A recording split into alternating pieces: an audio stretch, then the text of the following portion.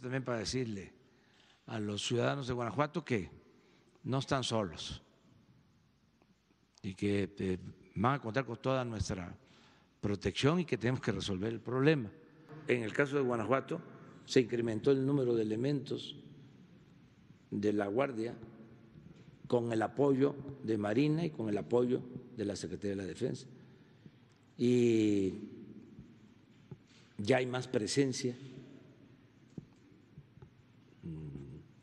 Antier, o antes de que iniciara este plan, llegaron a haber hasta cerca de 30 homicidios en Guanajuato.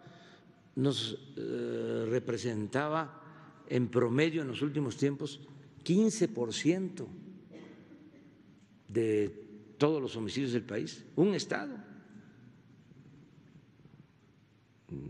Vieron días de 20%. Antier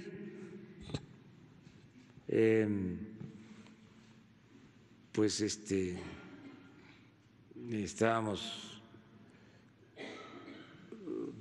satisfechos porque bajó, dejó de estar en los 5 primeros estados con homicidios y bajó a 3, pero ayer se nos volvió a subir, o sea, pero ya estamos sobre eso.